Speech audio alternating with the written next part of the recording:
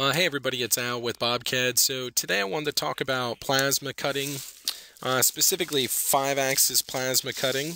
So let's go ahead and get started. The first thing that I have here is this flange, and just like any other job, you create a new job and then you define the type of job it is. So for plasma, even though it doesn't say plasma as a job type, we would consider it a milling type and we would use a plasma type machine. So we were doing plasma, laser, water jet. I mean, these are all supported. They're all shape cutting type machines. So in this case, I'm going to do a 3-axis plasma. I'm going to run my stock wizard, set my origin, and I'm ready to start cutting. Now, for regular 2-axis cutting, like these internal holes, I'm just going to do a 2-axis routine. I'm going to go ahead and select the holes that I want to work with. From there, I can use just like profile rough or profile finish. Either of these will work. When we're dealing with a plasma cutter, we're going to define the cutting tool that we're going to use, and then we have just different M codes that we can fire. Depending on the machine that you're working on, you may or may not need or even have access to the different M codes that some machines need. Sometimes it's just very straightforward, like a Bernie, flame on, flame off. Sometimes you want to dwell in there, and all of that is really handled by the post processor. And what is needed to be sent will vary from machine manufacturer to machine manufacturer. So you have 1, 2, 3, 4, 5, 6, 7, 8, 9 different M codes that you can fire from the tool page. You have your feed rate in which you're cutting along, pierced well. And again, sometimes this is handled by the control as well. So it just depends on what machine you're working with. But there's a couple more variables here. Torch control, a lot of times you have THC where the control handles it. Sometimes you want to give it a certain distance, and that's posted. So again, just depends on the machine. And then here we have an arc slowdown. So when the tool path encounters a radius, it will you can make it 50% of your cutting feed rate and have it slow down. Okay, so we have our tool set up here. This will be fine for whatever we were looking for. Okay, and then we're just going to do a standard profile. You have your kerf comp or cutter comp, G41, G42. You can have that off, you can have it on, you can have I'm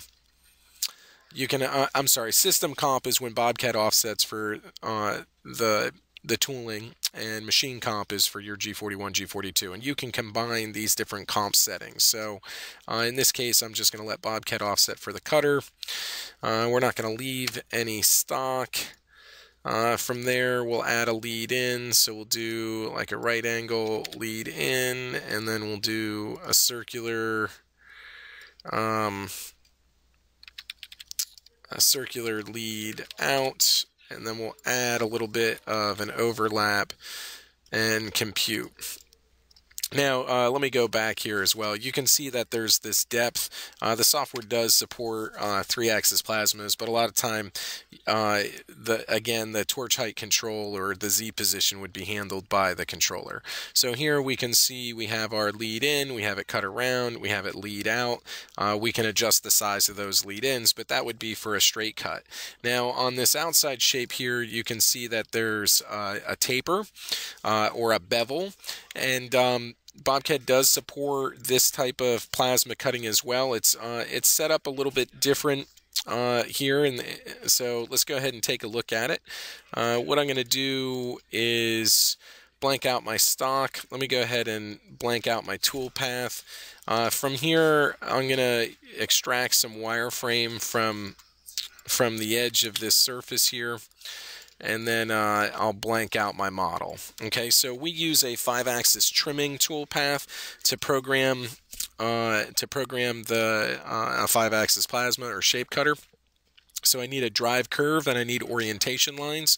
I'm going to go ahead and draw in some orientation lines, and what these do is they'll control the tilt of the tool as it's going around this surface here. Okay, so we have our drive curve, which is going to be this top curve here, and we have our orientation lines, and that's about all that we need. Normally I would want them pointing up in the other direction, but this should work out just fine.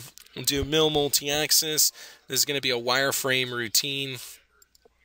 All right, we have our cutter. We're going to use the same size cutter, same settings that we talked about before. So you can set what the feed rate is, and pierce dwell, and torch height control. We're going to get into our parameters. So we have our drive curves. Our drive curves is going to be this line here. Then we have our orientation line and or lines, and I'm just going to go around and select our orientation lines. From there, our tool axis control, this is going to be 5-axis, and tilt from line is going to be 0. And we'll go ahead and compute that, and then that gives us our tilted profile. Now, we may want to draw a lead in here. If we draw a lead in, we'll just draw a perpendicular line, and then we'll add a perpendicular tilt as well. So it pierces at a vertical, and then works its way in. But this is how we program 5-axis plasma. So here we can see we have our tool path up on the screen. Now when we go to simulate this, right now I have a 3-axis machine. I'm going to switch this over to,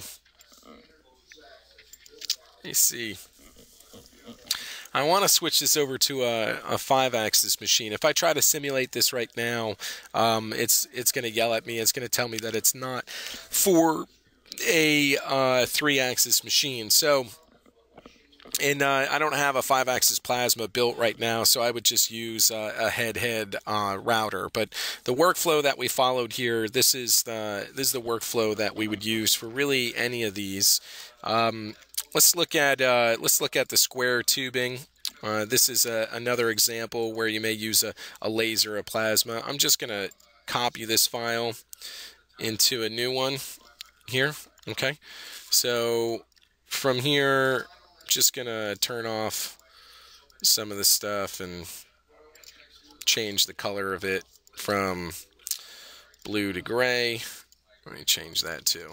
Alright, so now we have our square tubing here. So this time I'm going to choose a head orientation, so that's where the rotation is all done in the head. We're going to go ahead and run this through. So we'll set up our stock here, and we'll set our 0 position, which is fine. And then I'm just going to go ahead and blank out the stock. So now I'm going to work with the same thing here. I need a drive curve and orientation lines. So I'm going to add a new layer, make it active. From here, I'm going to do utilities, extract edges single. And I'm just going to go through and I'm going to grab the sidewall of these cutouts here. Now, you can see that there's some holes on this part on the other side. To machine those holes, really, like if you're just on a face of the part, you can use an index system. So you can index and cut in 2-axis. All right, so now we have our drive curve, and then we also have our orientation lines. From here, I'm going to join up. I'm going to do line join. I'm just going to add some more here. I want to make sure that this tilts around here. So I'm going to join a line between here and here just to add some more tilt control. Okay. All right. So this looks pretty good. Now I'm going to go back to this routine here, and I'm just going to copy that feature. And then I'm going to paste it into the tree because I already have it set up. So I will just come into my parameters. I have my drive curve. This is going to be this line here. So I'm just selecting around. Usually I'll put this stuff on different layers or different colors. Prep the file a little bit different, but all right, so we got those done, and then we have our orientation lines. So I'm just going to select these. around.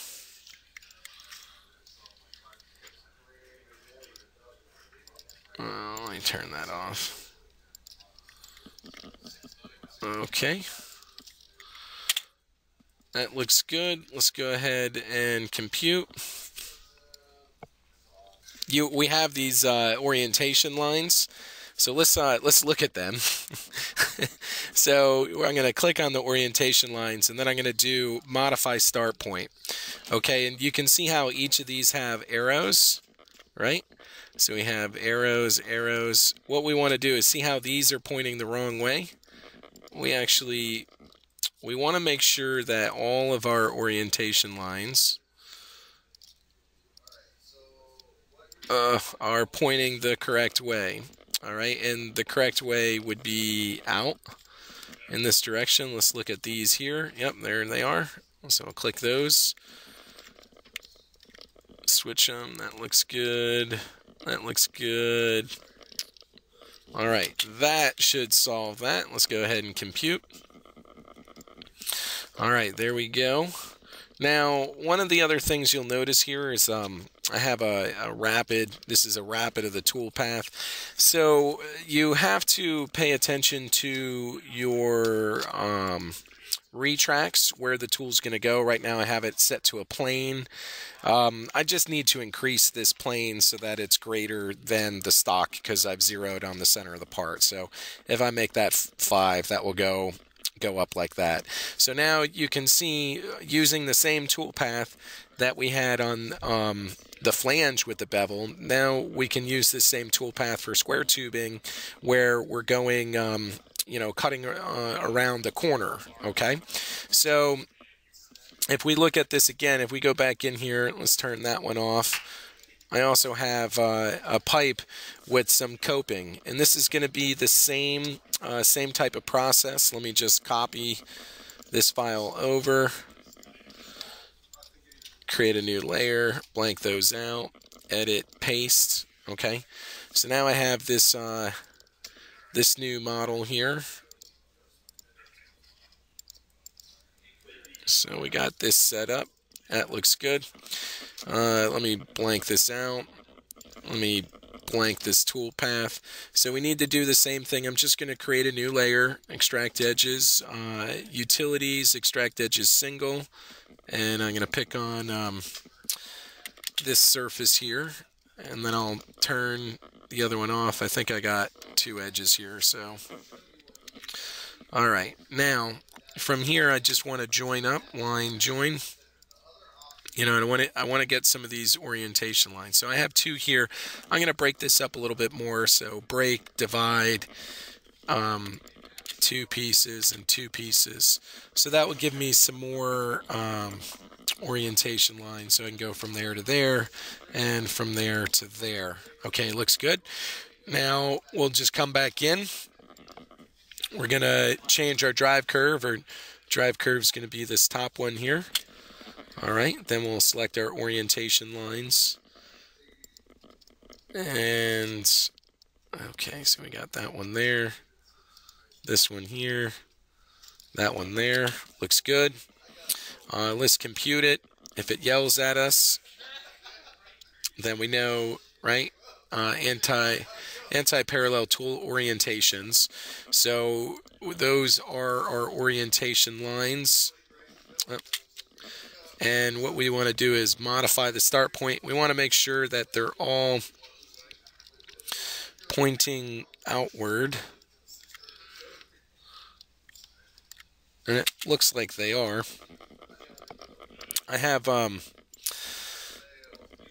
so let me remove reselect. Sorry about that. I still had the other shape in the background. So I'll remove that. Reselect these. So I got those. My drive curve. See, when you click on your drive curves or your geometry selection, it'll preview what you have. So obviously I didn't remove it. So let me get these going as well. Let me verify my start point. So that looks good. This one, let's get that going the right direction. Get that one going the right direction. Get this one going the right direction. Okay, looks good. All right, let's compute. And now we can see we have our bevel here as well.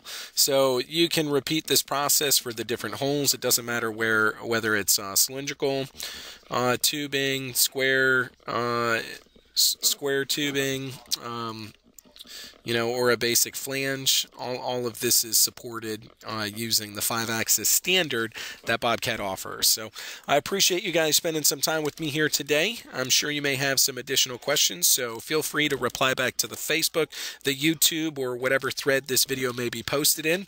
If you like the video, give me a thumbs up, and if you have any comments, comment below. Otherwise, we'll see you in the next one. Thank you so much, guys.